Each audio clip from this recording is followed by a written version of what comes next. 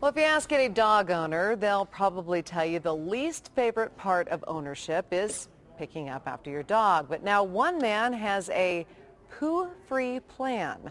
Fox 31's Greg Nieto is live at Wash Park with more on how this green plan would also save cities green as well. Greg?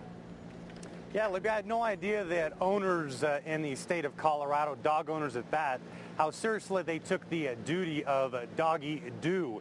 And the answer, the excitement, may actually come in the form of one of these doggy bags. This is the type of bag you might find ordinarily here at Wash Park. According to the man you're about to meet, he says a bag like this would take some, well, perhaps 1,000 years to fully degrade and dissolve. On the other hand, his bag, he says, fully degradable in anywhere from 6 to 12 months. And here's the best part of all, someone else would literally, well, pick up the costs. The man behind the wheel is the man behind a Poo Free Parks idea. You see, Bill Airy is a dog owner who one day knew he simply had to dig a little deeper. I was walking my two dogs in Sloan's Lake Park when I saw another dog owner leave his mess behind.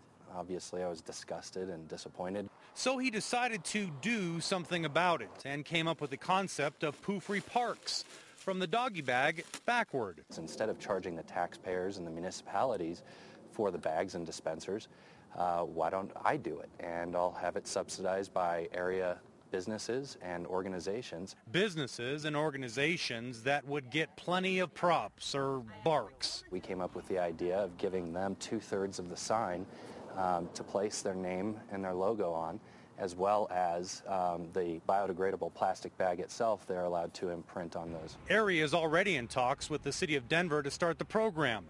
The city of Glendale, though, may already have a case of puppy love. Right now, we spend probably close to $3,000 a year on bags. She thinks she's a big dog, you know? Megan Morgan and her dog Sadie's give the Poo Free Parks idea a high paw. I think that'd be great, and if they wanted to put up an advertisement sign on it so that people can get more knowledge about their business as well, that way they're doing a good thing and they're getting income as well off of it, I think that'd be fantastic. So the next time you see a Poo Free Parks car, know that a Poo Free Park may be just a hop, skip, and a jump away.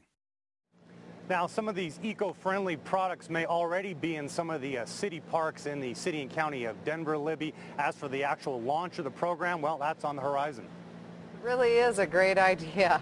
All right, Greg, thanks. Well, it may be hot outside.